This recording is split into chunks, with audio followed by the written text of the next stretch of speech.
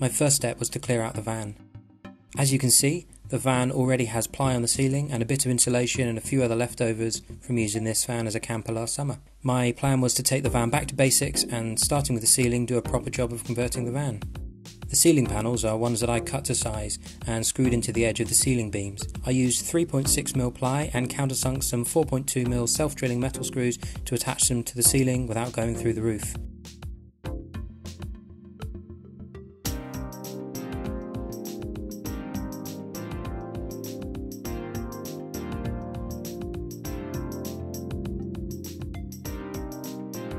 After removing the plywood panels, I removed the main insulation and started coating the holes made by the screws in metal primer to prevent any rust in the future.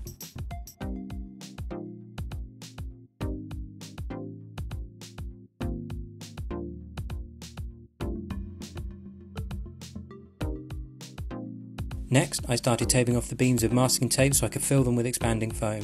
As I would be carpeting them, I didn't want condensation to sit inside, and with limited access inside the beams, foam was my best option.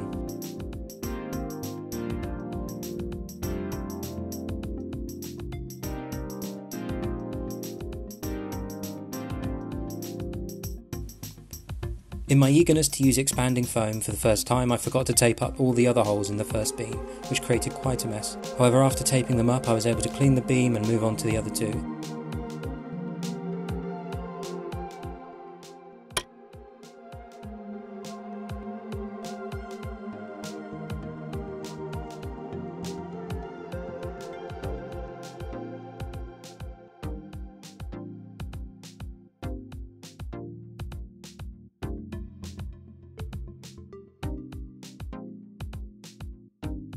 This time I taped them up properly, and filling them was a lot easier.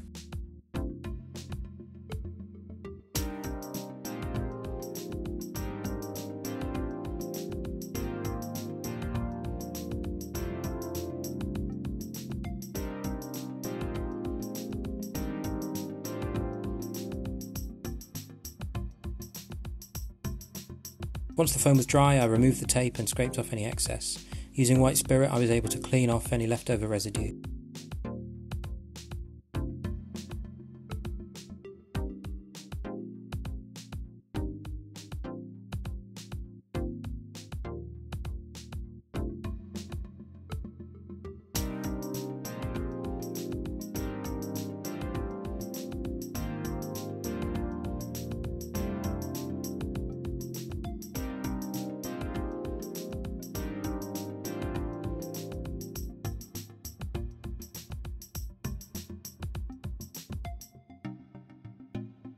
The NV200 ceiling has 4 raised areas running through the length of the van. When I originally insulated the ceiling, I decided to fill all these with strips of foil insulation to bring these to the same level as the rest of the ceiling. I could then tape larger insulation panels over the top without any gaps for condensation to form.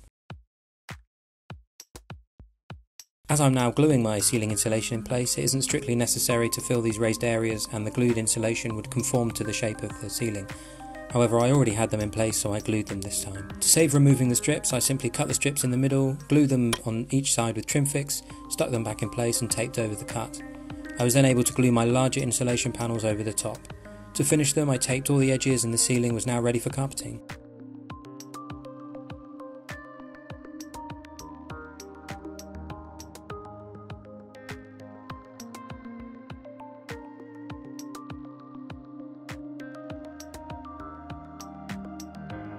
Having sent off for a number of samples, I chose to use smoke-coloured carpet.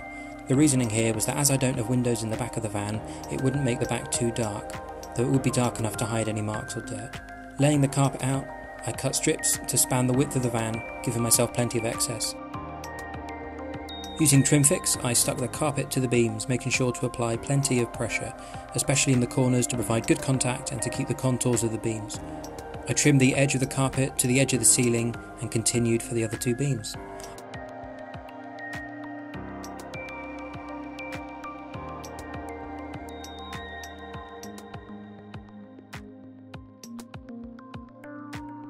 I also carpeted the front of the van where the cab meets the back, as I had some leftover carpet.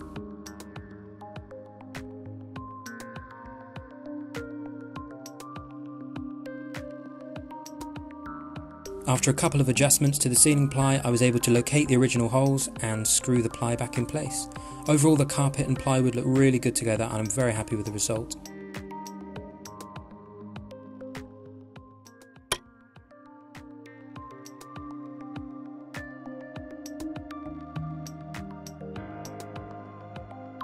There are a couple more adjustments that I hope to do to make sure the ply fits a bit better, and I intend to put Velcro on the top side corners of the boards to get the edges to hold the carpet.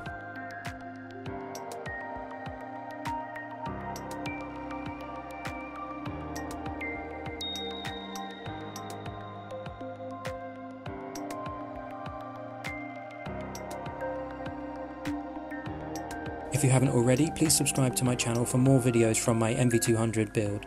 Thanks for watching.